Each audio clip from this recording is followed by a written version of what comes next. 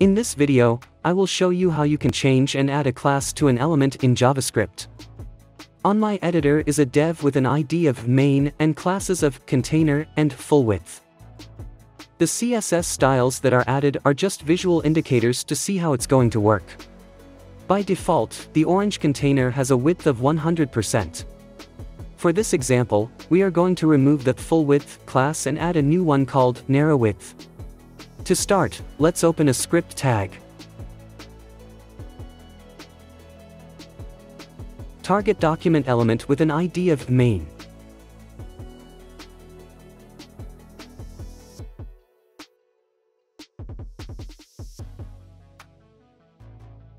See the classes by adding the classlist property.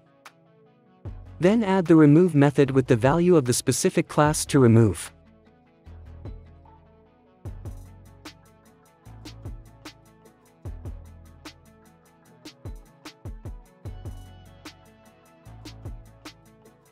The same process as adding a new class.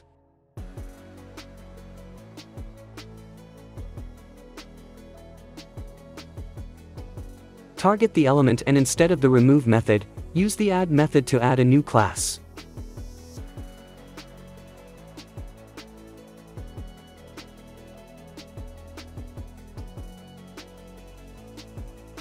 Basically, to change the element's class is to remove the class and add a new class.